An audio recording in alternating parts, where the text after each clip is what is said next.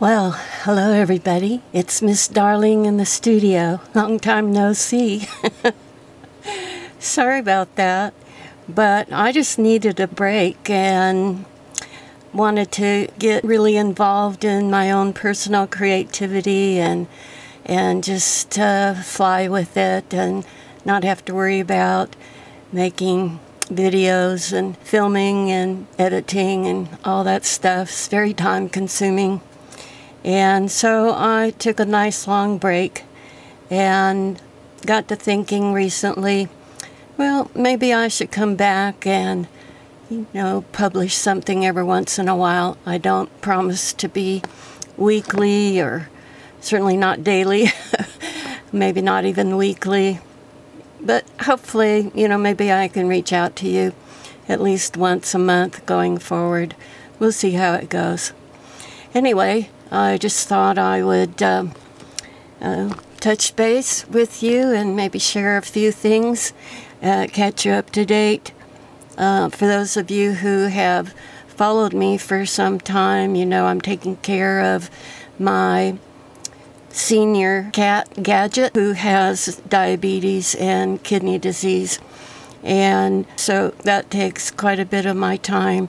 I'm trying to spend quality time with him, as I know I will lose him perhaps this year. We were at the vet yesterday and he has a swollen kidney, and I'm waiting on the results of a blood test to see where we go from here.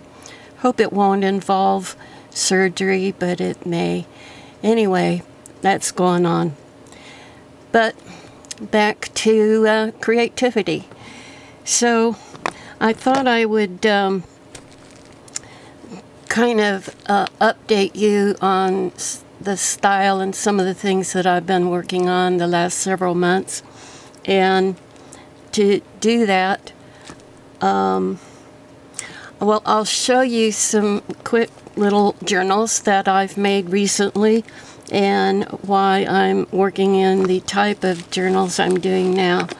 And so to show you a little bit of variety, this is a small journal that I made, and the cover, the front and back cover, is a combination of rice papers and regular papers and some burlap up here and some fabric and just, collage with a Japanese, I don't want to say style, but a Japanese theme. And you open it up, and of course the pages are tall and narrow. And so this is just a random pages, trying to put in some artistic pages next with some sort of blank pages to give a place for journaling. I have a tendency, I will admit, to get so focused on the art aspect that I forget to leave space for journaling. And but you can see this is real random. This is some of my faux calligraphy here, and one of my what do you call these, clusters, managed to get its way in here. And so you can see that it's real random. Kind of I got interested in Wabi Sabi, which is a style that my daughter Swoop was decorating her apartment in. And it's kind of the philosophy that even errors and mistakes and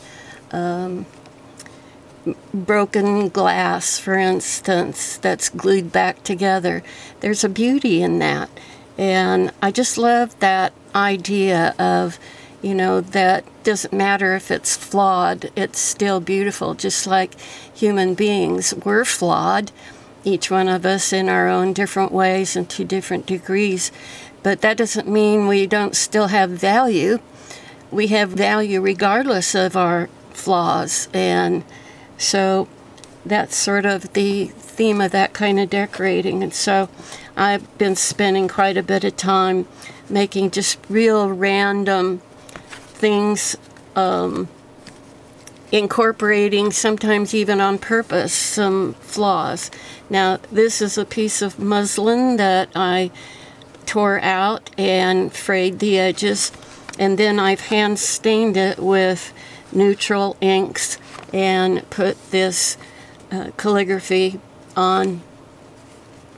And you open it up and you'll see some of the type of masterboards and pages that I've been making to go with this whole idea of Wabi Sabi. And so you can see I've got some artistic over here on the left side with, you know, a Japanese style, and then on the right side are some papers that I hand inked, and they're very random and almost in a sense marbleized, but not. And you can see how they're very different, and they form the background. And sometimes I just leave them blank as they are, as they come out, and then sometimes I'll collage over them in different ways. Everything is random. You can see where I, on purpose, put, you know, a fly in there to, just because. I mean, that's life. And sometimes I'll collage something on, and so you see it definitely is a Japanese theme. These were done with some stamps, but the papers are all original stained papers that I've made in using various techniques, along with a jelly plate.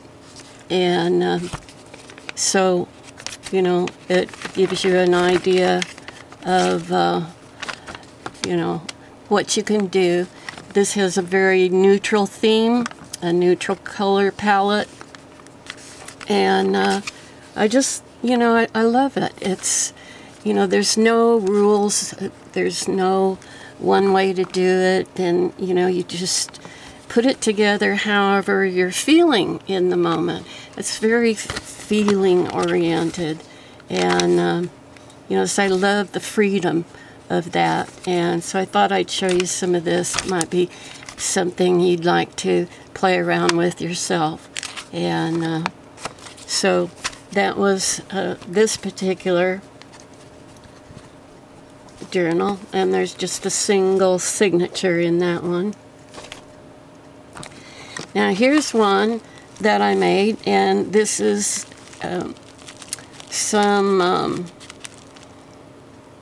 the interior of the cover is some of that bubble wrap type envelopes that Amazon uses a lot when they mail things out to you that are lightweight or kind of flat. And I've covered it with fabric, and you can see that, you know, with a little bit of tassels hanging down, and then the inside is like so. You would think that the interior of this particular journal would carry this same sort of color palette and theme. And for some crazy reason, I stuck a couple signatures in here that have absolutely nothing to do with the cover. And I don't like that. I like there to be some continuity between the cover and the interior. So I'm going to cut these out and put them with a different cover. But again, this is more of the Wabi Sabi type of page. And I've incorporated some random, you know, designs, bits and pieces. Sometimes the papers are things that were left over from another project that didn't get used, and so I cut them down and stuck them in here. So you can see this has a Japanese feel to it, but also kind of an African feel to the pages. So they belong in a journal that will have a cover that has, you know, something like this. For instance, this is page 1 of the second signature, and there's page 1 of the first signature. So I'm going to put them with a cover that has this type of feeling. And I think I was just being lazy and really didn't know what to do with them, and so just threw them in here with this fabric cover that just is out of place. So that'll get fixed. And just goes to show that, you know, you look back on ideas and things decisions that you made in the past, and whatever strikes you as being uncomfortable and not correct, don't be afraid to admit it and change it up and make it feel right, because design is all about color and feeling, and it has to feel good. Here's a just to kind of give you an idea of the variety that I work in. Here's a large size journal that I made during this period of time, and this is just bound together with some sari silk. And this is again another piece of muslin that I ripped up and stained with various types of inks. Some are permanent inks, some are ink oxides and whatnot, and I got this design to come up, and I was very happy with it. I feel like it made a really strong cover. I just couldn't imagine collaging anything on top of this, so I'm just letting it stand as it is. And this is bound together. These pages are bound to get like a 3-hole binder, and you can buy these rings, different sizes. I got these from Amazon, and so I turned it into this large size journal. Some of them that are more Japanese, I bind on the right side so they open Japanese style. But this one I have bound on the left, and so we open it up. Let me back out here a little bit.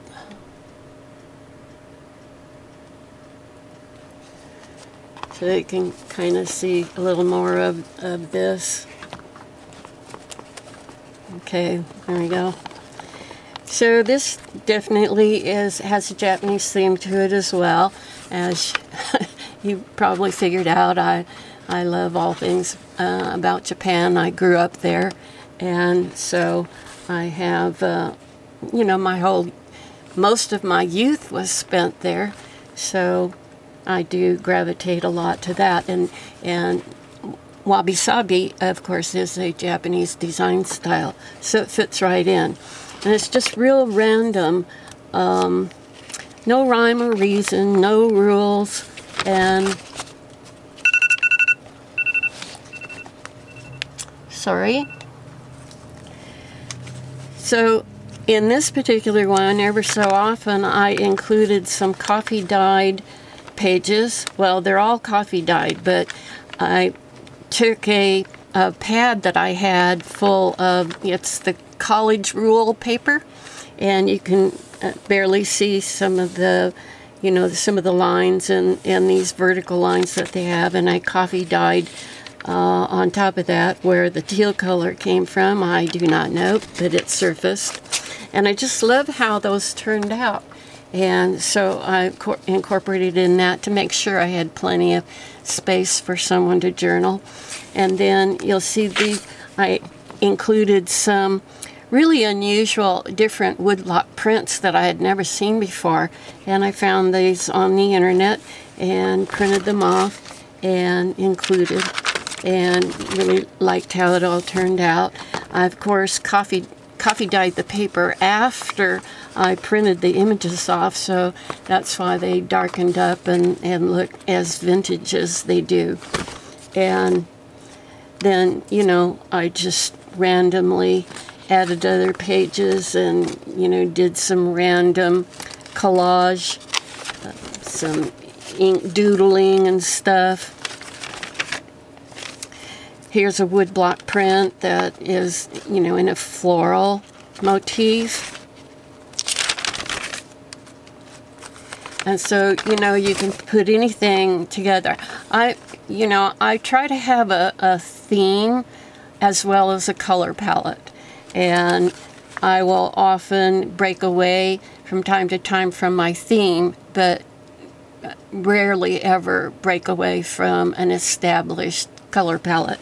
Now, it might be a broad palette, might be something very narrow like this is, but I really believe that there needs to be some continuity. I'm not a believer of anything goes and just throw it all together and hopes, you know, you like it or someone else likes it. I like there to be some plan and organizations, and having your color palette work together throughout, to me, is very important. And so I try to do that. But even within a narrow color palette like you see here, there's always a wide variety of imagery that can be successfully used.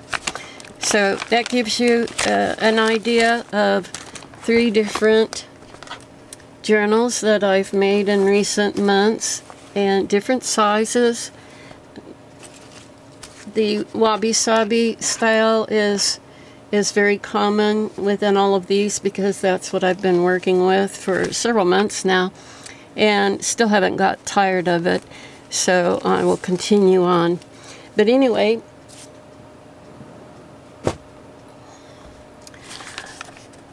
yesterday I did some coffee dyeing, and these are in preparation for more of that style of paperwork to be used in a journal. I have some other things here that I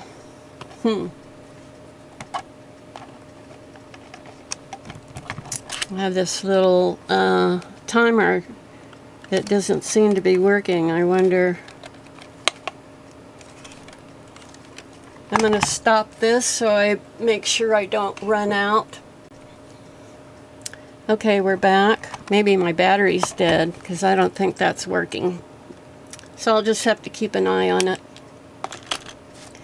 So you can see here I have a bunch of papers that have already been put together for an upcoming journal, and I've been working a lot in it with a neutral color palette.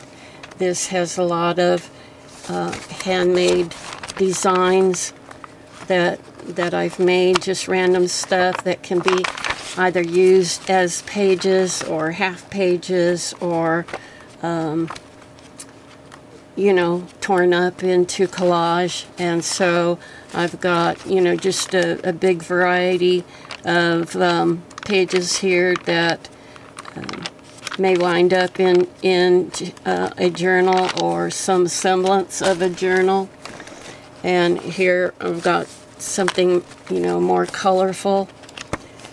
I've got some wallpaper backgrounds included, and you know, just a bunch of random, very Japanese type papers, vintage calligraphy. Some have, you know, I've added some washi tape to it, like the edges of this are done with washi tape, but they're sitting here waiting for me to finally do something with them. And so that's kind of how I roll.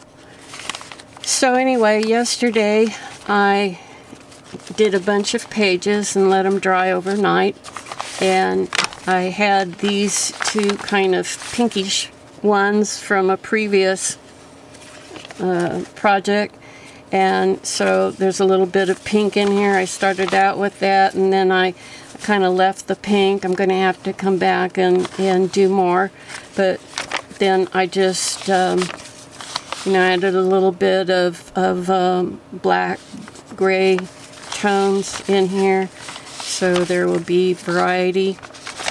And what's nice about doing coffee dye on a jelly plate, and this is just regular copy paper, it soaks right through, so the back of your sheet is done automatically with doing the right side, and then you can determine, and you can tell this is coffee dye because I can wipe some of this residue away, or leave it, maybe spray over it with a light acrylic spray to keep it so it doesn't get rubbed off in the future. And I kind of like that too. It's very grungy and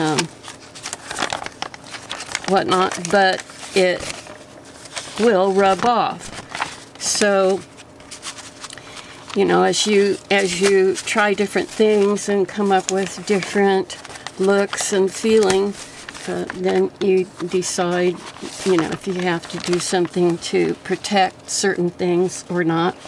Here are a couple of wallpaper pages that I have no idea where I got them from, but I thought these two right here could look nice mixed in with these pinkish papers, so I'll probably include those. And I have these probably I don't care for them color-wise, so they probably won't include them, but these were just as an example, these were is ledger paper, and I put them on a gel plate, I think, at some point, and pulled them off probably just to wipe up something. Don't really care for them, so I don't know if they'll ever get used in anything, but you never know. And then here were some other wallpaper that, well, that one's maybe light enough that could go there, but these others are too bright and dark to feel good with this more pinkish tone going on here. So anyway, what I enjoy doing is just randomly doing all sorts of things and then setting them aside, and at some point gathering things up and deciding what might work together in a journal of some size. And at that point I decide the size of the journal, whether it'll be something full length like this. This is 8.5 by 11 paper. Whether it'll be full size like this, or whether I might fold it in half and make it, 5.5 by 8.5 journal, or make it even smaller. So that remains to be seen. Right now I'm just in the gathering stage, and so I hope that gives you kind of an idea of how I like to work. I like to just play around, see what develops, and then go from there. And the nice thing about that is, if you wind up with something you don't care for, it may not work into one project, but would be perfect for another project. And also, you can always change it. If you don't like a portion, just, collage something on top of it and make it useful. Now, I'm going to just show you how I got some of those other papers. Very simple, very easy. And then we'll call it a day. So, I have here some Distress Oxide inks from Tim Holtz. And these are kind of, well, there's a pinkish milled lavender, a little rosy type there, and then I have some brown tones here. There's vintage photo, gathered twigs and brushed corduroy. And then we've got some black soot, hickory smoke, and pumice stone. So these are great neutrals. They work good together. And I'll probably use a little more of this, so I have a few more pages that have that pinkish tone in. And then I also have a little spray bottle with just water in it. And also I have, I'm getting kind of low, but I have this large spray bottle full of coffee dye. And so I'll use a little of that too. And then I just have a piece of cardboard over here that I'm going to lay them one on top of the other. And I do not care whether one contaminates the one on top of it or on the bottom. I don't care if they mix because this is Grunge City and we don't care about stuff like that. So I'm going to start with making sure I have some pinkish tone. So here's some tattered rose, and I'm just going to randomly throw a little bit of that on. I'll add some milled lavender.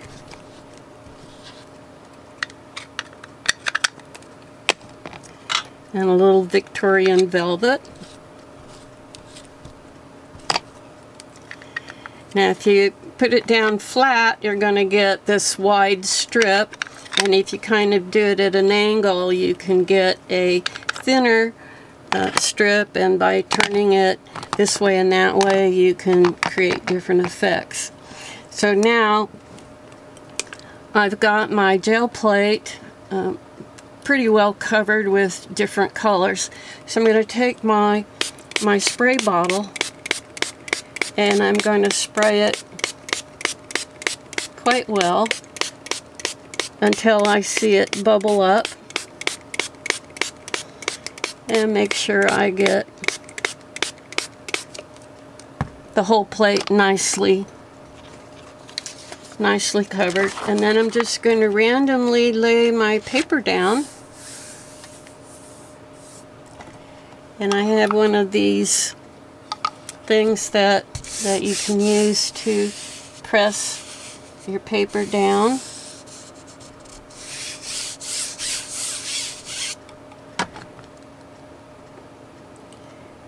And while it's still wet, just pick it up. And you can see how the colors just randomly blend together.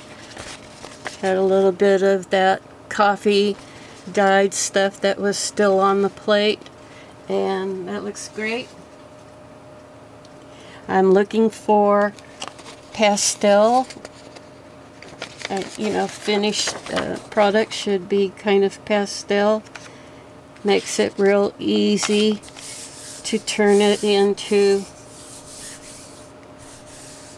good writable journaling pages.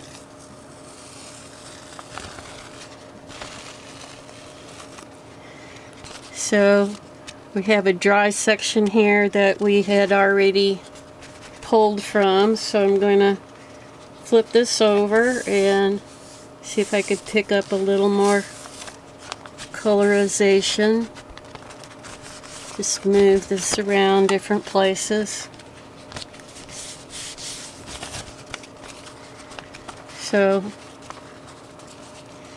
this is fine. I'm fine with, you know, a little bit of heavier tinting on certain parts of the paper and then a really light section up here, as I think that makes it very interesting.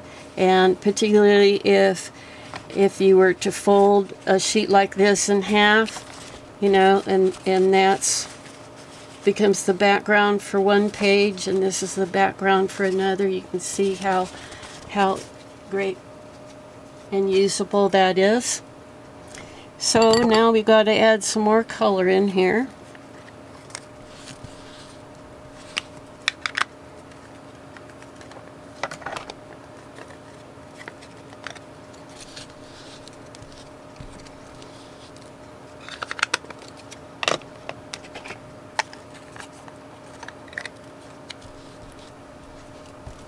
I'm going to put a little bit more of that darker, I don't know, kind of a peachy color there. So I try to kind of mix up the percentage of one color, you know, to give a little difference from one pole to the other. And now again, I'm going to spritz this.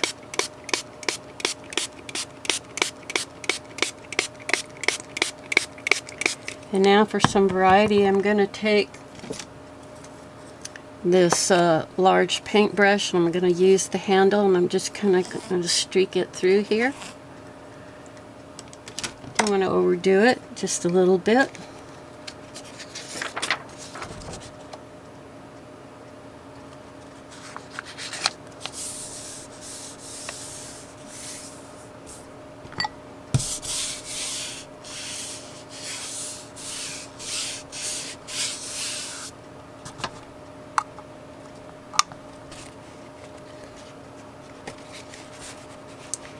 Didn't really pick up any of the streaking.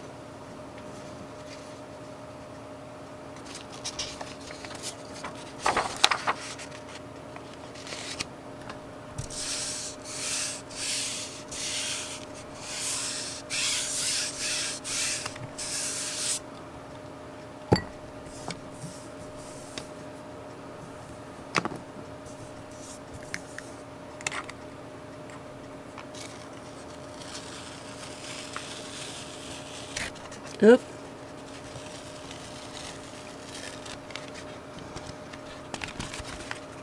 Never mind. I kind of like it when it tears because I'm going to mend this in a way that is very Japanesey, and it will show, and that's the whole point. I want it to show. So here we got a little faint up there, so let's see if we can pick up a little more down here.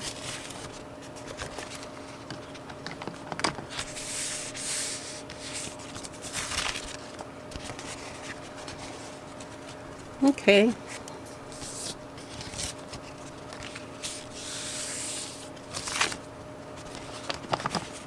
You see now, you know, I don't even mind overprinting where, you know, there was already some color, and then putting a second layer on just adds more interest. So now I'm going to introduce a little bit of black into the next grouping.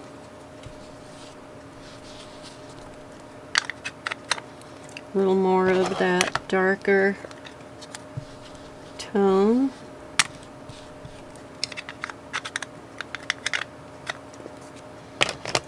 And I'm going to work a little bit of this on its edge to create a more linear line.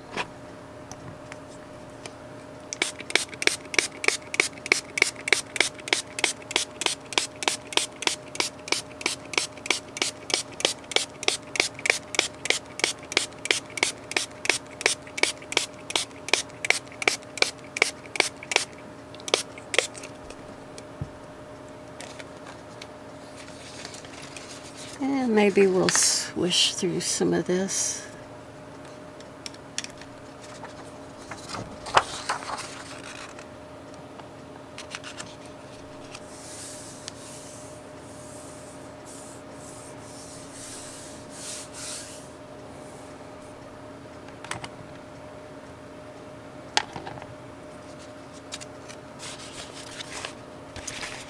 And now we've got some kind of a charcoal mixed in with our pink tones.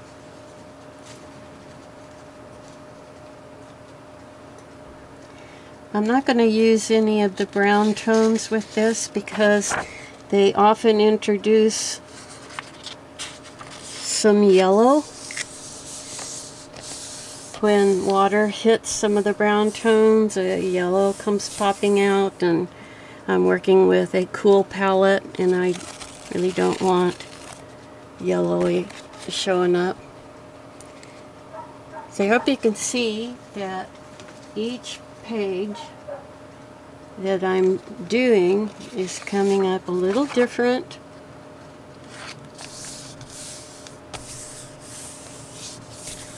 Than the others.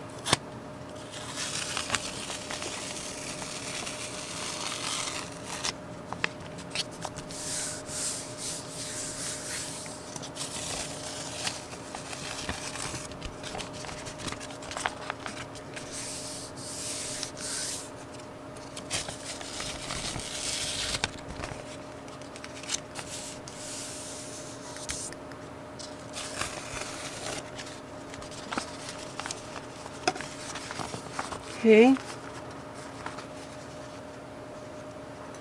So I hope that gives you an idea of that. And now let's just, so you see what I do with my coffee dye.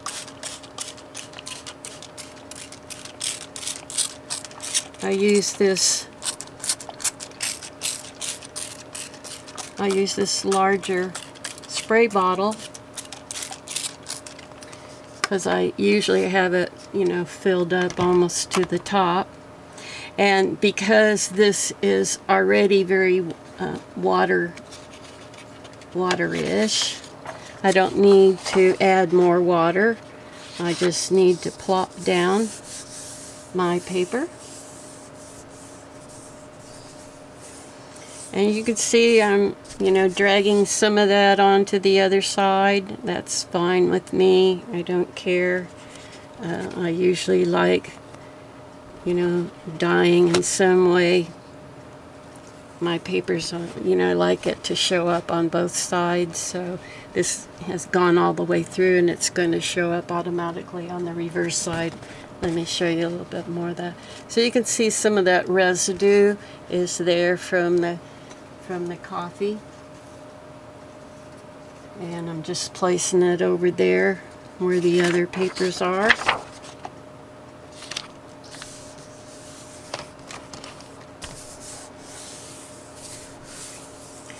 And you can do it this way.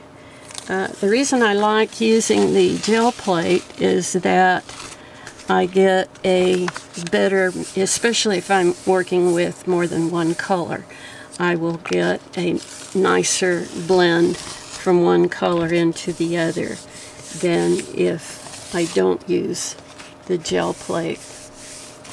And I'll show you. But, you know, you get something like this comes up, and maybe that's not enough for your taste, and you want to jazz up one side or the other. You know, you can always add a little more, you know, spray. You know, this is kind of you know, a more blitzing type of effect, more sprinkled, and just let that dry, and it's going to keep that sprinkled effect, which is nice.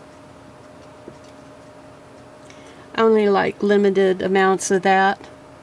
I think it can be somewhat distracting if it's overdone.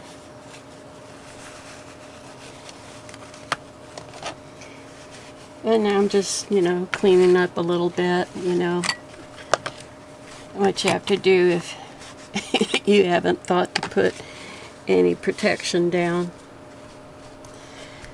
So that gives you an idea of how I go about creating my papers. Now, one of the things I didn't show you is, let's say,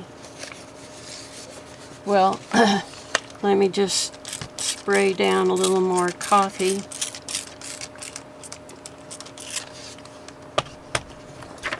And then we'll pull a quick print.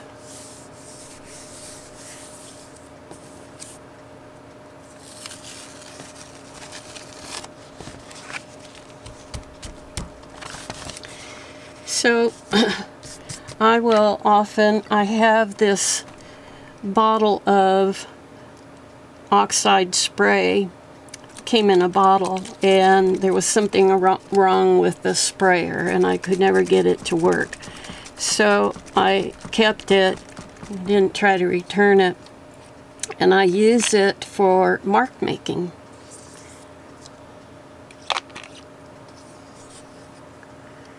You can see I can take just, you know, the interior spraying mechanism and use it to put some really cool marks on a page that I need more of. And what else? Oh, I sometimes even take this is a twig that I got off a tree branch that was down at the park, and I use this for mark making as well. So let's open this back up and say you didn't want to use the plunger, whatever that's called. You can stick this in and get a finer, maybe even a double line using a twig. You could use a paintbrush, pencil, you know, any kind of stick, really. I even have these, this is a very small sumi brush that I use for calligraphy, and so I can do that as well. And I will sometimes dip that into this bottle of, oh boy, are you dirty. I have this bottle of orange ink, and you can colorize your own ink or just buy ink in various colors.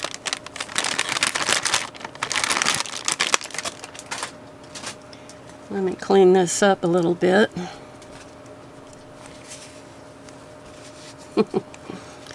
Oh, did that make a big difference? It says Roshizuku, Iroshizuku. I think that's the brand. Iroshizuku. Yuyake is the orange color. And I'll show you kind of what that can look like. I'll dip my twig in there. Okay.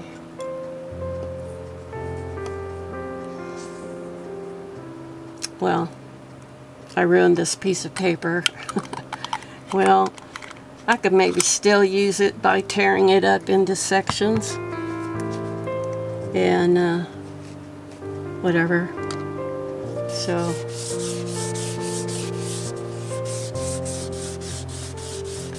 let's just smear that around a little bit, see what happens.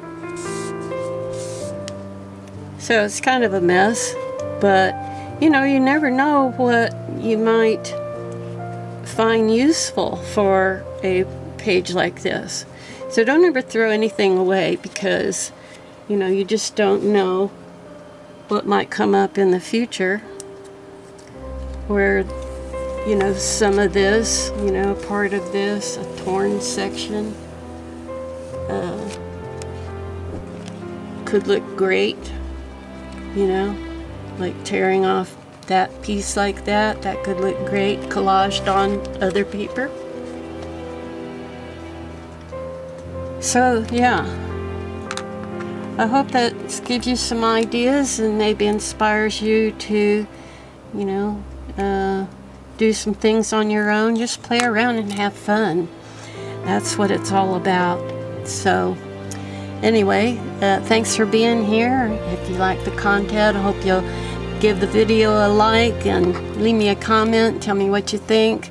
And that all helps the algorithm to look favorably upon me. And I appreciate that. So, hope to hear from you, especially those who have been following me for some while. Let's reconnect. So, with that said, this is Miss Darling, calling this a wrap. Bye-bye.